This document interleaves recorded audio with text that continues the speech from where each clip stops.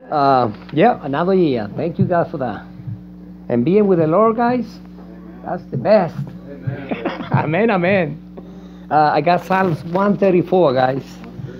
Yes, brothers, sisters. 134. Salmo 134. Yes, sir. Thank you, Lord. Number one, they say it's only three birds, but they're nice. I love it. They say, praise the Lord, all you servants of the Lord, who minister by night in the house of the Lord. Amen. They say, lift your hands in the sanctuary and praise the Lord. And number three say, may the Lord, thank you, God, the maker of heaven and earth, and bless you from Zion forever and ever. Thank you, Father God.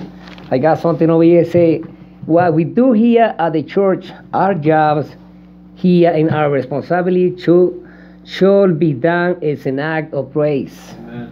By doing it with reverence to God. Thank you, Lord. Even our daily lives, what we do should be done in a way that honors God, and His light should be shined together, all together.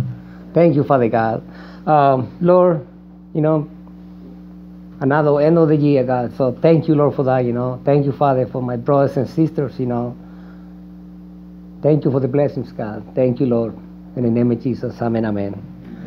We can say hello. Hola.